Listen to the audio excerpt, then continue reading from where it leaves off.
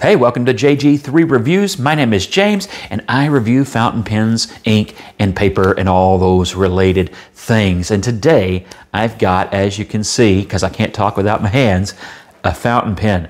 This may look a lot to you like the Parker IM, but it is not. You will notice that there is a Hero logo on this. It is the 8007. When I bought this, I was not yet as familiar as I am now with the Parker IM. And so I didn't really catch the resemblance at first. This is also a Hero, by the way. I just like both finishes. And I actually, once I realized that, I just kind of put these aside, and I wasn't going to go ahead and review it. And then I was looking back over the Parker IM itself, and in doing that, noticed a couple of comments about it in different reviews and just comments from people who have the pen. And some of the complaints about the IM actually seem to be answered in the Hero 8007. And I thought, you know, maybe I do want to review that and talk about that a little bit. So that's what we're going to do today. This is the Hero 8007 in two different lacquers, as I said, in a fine steel nib. And we're going to flip the camera and look at the design overview, talk about some of the similarities and differences between it and that Parker pen, and then we'll do a writing test, and I will tell you what I think overall of this pen. So let's flip that camera and take a closer look. Okay, so here is the Hero 8007. We have just above the band, the name in English and Chinese, and the logo. There in the center, we have that very familiar arrow clip, just a little bit differently stylized from some other pens you may have seen, and a very large gold-looking finial. And this is probably the one thing, besides the Parker type clip, that makes you think of the Parker IM. I think actually if they had not gone with this finial, which I guess they did on purpose, but if they had not, you might not ever really connect the two pens. One of the things that stands out from the two designs is this lacquer, and this is actually why I bought the pen. Wasn't even aware of the similarities at the time that I bought this. I've had it a while, bought both of them at the same time and have had them a while. But the lacquer is what actually caught my eye, and it's actually one of those things that is different. Now this is the blue, very nicely done. It does have a nice depth to that color, and it just, I think that is really nice. I almost didn't buy it because of all the, I'm not a gold trim person on a pen for the most part, and so a big old knobby bit of gold at the top is really not my thing. That would be part of the design of both pens that I would say I really don't care for, and that's just a preference, matter of taste thing. I just think it's unnecessary to have that much material up there. This end, of course, looks fine. If they'd done the same treatment at both ends, well, then I guess you'd have the Amazon pen, wouldn't you? It would look just like that. This is the red lacquer, which I also think is striking, and I liked that too. I just, if I was going to buy the one, I was going to buy them both. And you can see, I think, in this light, that there is a really nice depth and shading to that lacquer as you turn the pen, and it's really nicely done. And I think the gold looks good with the red and the blue. I just think there's way too much of it at the top, and like I said, that's actually the characteristic that they share, is that big, great big gold notch at the top of the cap of the finial. Other than that, very simple design, really not a lot to talk about there, because it's, other than the one thing that I didn't like, everything else is just pretty standard, run-of-the-mill, nice office fountain pen kind of design. Nothing that really stands out there. And I think that's actually one of the criticisms of the Parker IM that would carry over to the Hero, and that is that there is a bit of boringness to the design. And I don't know, that doesn't always bother me. In this particular case, I would actually rather that only go to about there and it be a little bit more typical and boring. I think it would be a better looking pen, but I really do like these colors, and so, you know, Parker ought to borrow back the colors of these pens. We'll look at the blue one from here on out because these pens are otherwise identical, same nib and everything else. So we open that up and it just snaps, and it has a good snick to it. It caps very securely and solidly. There's a little bit of turn, but a lot of friction. Just really secure cap. I know that's important detail for some. There is, I don't think I have good enough lighting in here to show you, but there is a little bit of a liner in there, I believe. Let's look at the nib. The nib is a normal number 5 two-tone Hero nib that says Genius Iridium. It is not just an iridium point nib. It is a Genius Iridium nib. I have no idea what that means. Its intelligence is above me.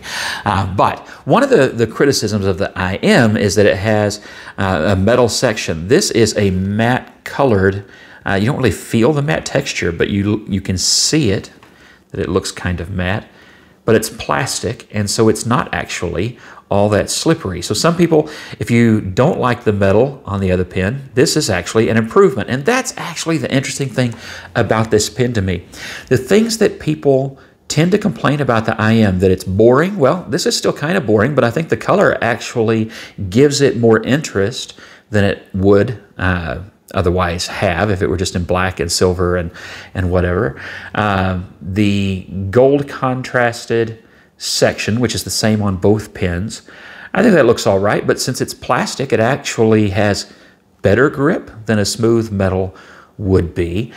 And the nib on the older IMs, it seems to me, I don't own one, so I'm having to go by what I see on the internet, that they may have changed the nib later on and made it a little bit larger, but the older IMs was short, and there were people who didn't like that. Well, this is still a small nib. I think this would be better with a thicker section and a number 6, but, you know, I do think the number 5 suits it just fine. I think the two-tone looks fine.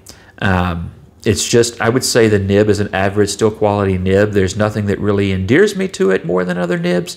Nothing that just makes me think I should toss it either. It's just kind of a standard run-of-the-mill steel nib. It is something you could swap out with a number 5 that would fit this pen, and then maybe you would have other possibilities. But as far as this one, it's a nib, and it works, and it's fine. So, you know, there's nothing to write home about, really. You take this off. One thing about it, it will come with a converter because it is a Chinese fountain pen, and they are better than we are in the U.S. at supplying converters with their pens. Now, this is, again, just a standard plastic converter. Nothing special about that either. Whether it will last longer or even as long as some others, I could not tell you. I haven't had trouble with it, but it's nothing spectacular. It is just a normal, everyday converter. So all the rest of the pen, the nib, the converter, the way that it writes, if you have a Hero pen, you kind of know how this pen is going to write and whether your experience has been good or bad. But the design is, of course, very similar to that other. I'll just go ahead and uncap the other pen just so you can see how the red contrasts. I really like the red color on this. So, as I said, pretty much the same as the blue, except, you know, red. And there you go. That's the design. If you have an IM, it's very familiar. If you have problems with things being straight copies, I will say this, it's not a straight copy. You will, at first, if you see this, you certainly think so. However, you've got a different styled nib, you've got a different section. They've differentiated it, you know, by 10%, let's say, 10, 15%. But they've made it, I think, a little bit more appealing by offering more interesting colors as long as they aren't overbearing and bold in your eye. But I do like both this red and this blue. But none of that matters if the pen can't write. So let's look at the writing sample, and then we'll get to whether or not I think this is worth the few bucks that you'll pay for it. Okay, let's check this pen out. I did forget to tell you, it does post quite well and securely. No problem there. And maybe a little bit heavy there that way, but not bad at all. So let's try this pen out. It is, again, the Hero, and is the 800 7. This is a fine nib, and I would say that's how it writes, you know, a typical Chinese fine. And this is Noodler's Black, and this is one of their eel inks. So that will give you some idea how that writes. I'm going to be quiet and let you hear this.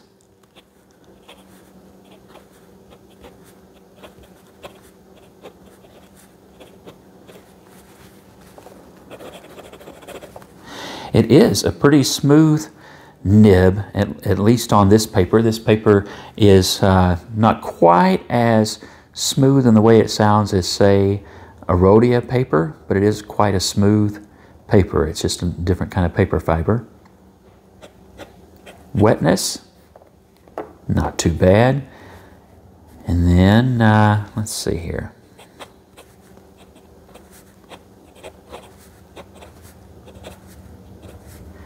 I find the pen comfortable enough.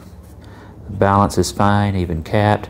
Maybe a little bit back heavy for some, just because this is a metal pen under that lacquer. So it's got a bit of weight.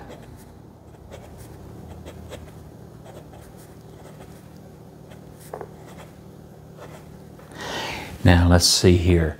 What do I say the pen? Let me do some pros and cons. Pros first. I'm going to say one is price. I will just get that one out of the way. And I just paid a few bucks. So it's just kind of a $1 sign pen.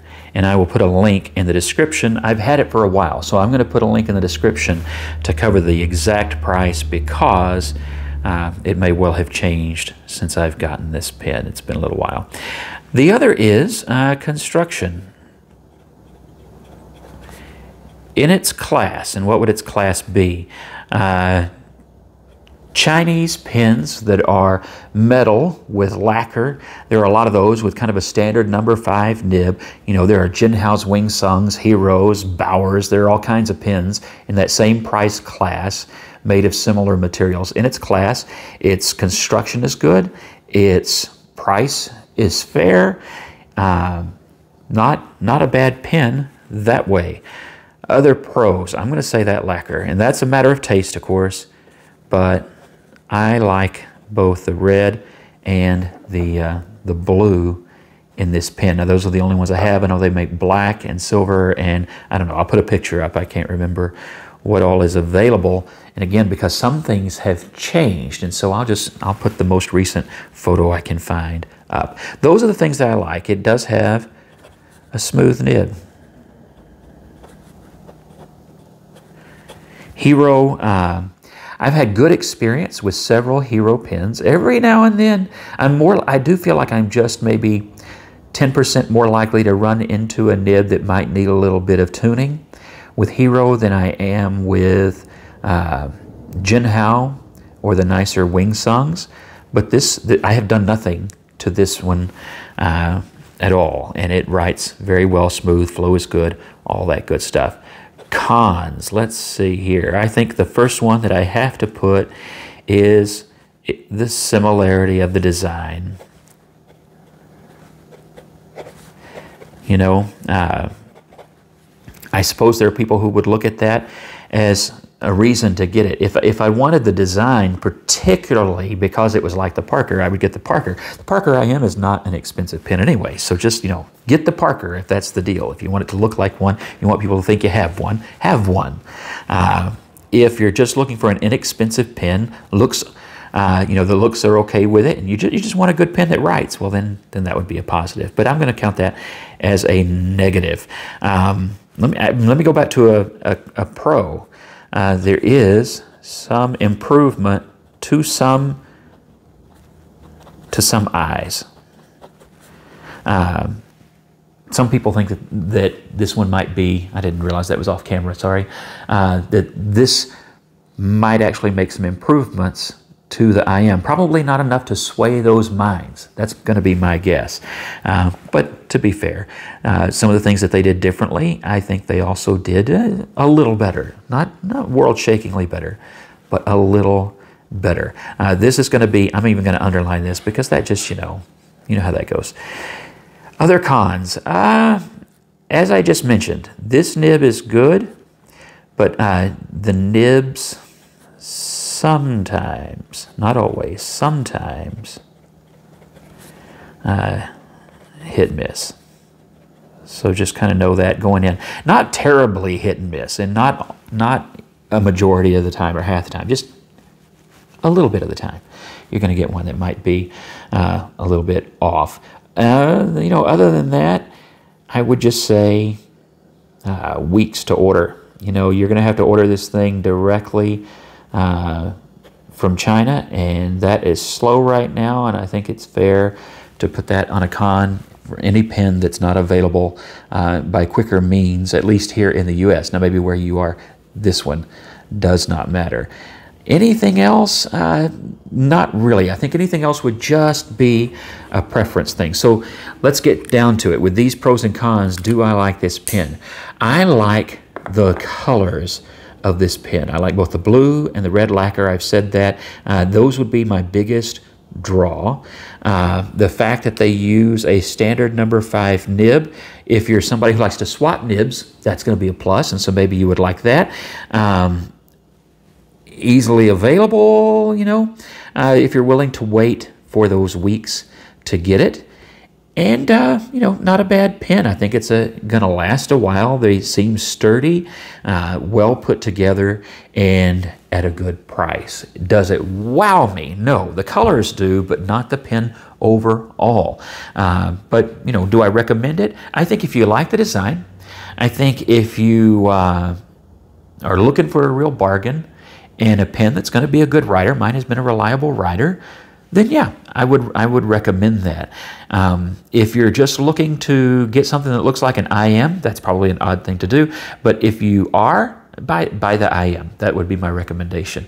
And I have awesome luck with, even though I can't say for the IM, but with my Jotter, which is here for a size comparison, with my Vector and other Parkers that I've written with, I have tremendously good luck. So, I would, if it was all about the nib, not looks or price or shipping or anything like that, I would go with the Parker.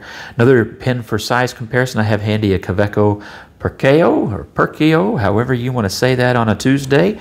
And I have a Lamy Studio, which is actually really similar in size. They don't have a whole lot else in common except, different colors, but similar ends to the barrel and very similar diameters and similar weight, but not similar in any other way, except that they're both fountain pens. But size-wise, that gives you a good idea of what you're looking at. So let's wrap up. Is it a good pen? I think at the price, it is a decent pen. If you like the lacquer, I'd say go for it. If you're looking for something that is just kind of a classic, boring pen, maybe you want one that's in that price range, but then is not just, a plain plastic pen, then I would say go for it. If you want something that is maybe looks like this but has a better nib, then definitely save up and buy your Parker, and that would be my recommendation. Otherwise, you make up your own mind. I reviewed, you decide. That's just my take. God bless you. I hope that you're staying safe and that you're having a great start to your new year, and I will see you in the next review.